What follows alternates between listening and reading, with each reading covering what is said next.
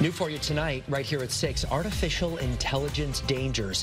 While AI can be used for a lot of good things, it's also being used to destroy people's lives. Taylor Swift is one of the latest victims, and our chief political reporter Susan Raff tells us how lawmakers want to crack down. AI-generated images of Taylor Swift have sparked outrage. Pornographic videos of the pop superstar have gone viral. The social media platform X has now blocked Taylor Swift searches.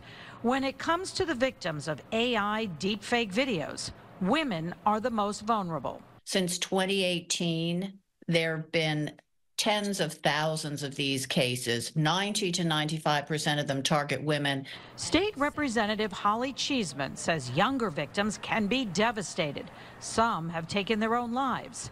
In New Jersey, a mother and her 14-year-old daughter are pushing for more protections after nude images of the teen and her female classmates were posted. And it's not just pornography. During the New Hampshire primary last week, fake robocalls were made telling voters their vote only mattered in November, encouraging them not to vote in the Tuesday election. Maybe then we just go to some of the issues that we're most concerned about. Senator James Maroney was part of a special task force meeting on Monday. Connecticut does not regulate AI or criminally charge bad actors. Our goal is to encourage trustworthy and responsible use of AI. New York's governor just signed legislation that punishes those caught making deepfake videos. And in December 2021 alone, there were 85,000 deepfake porn videos on the internet, and they double every 6 months.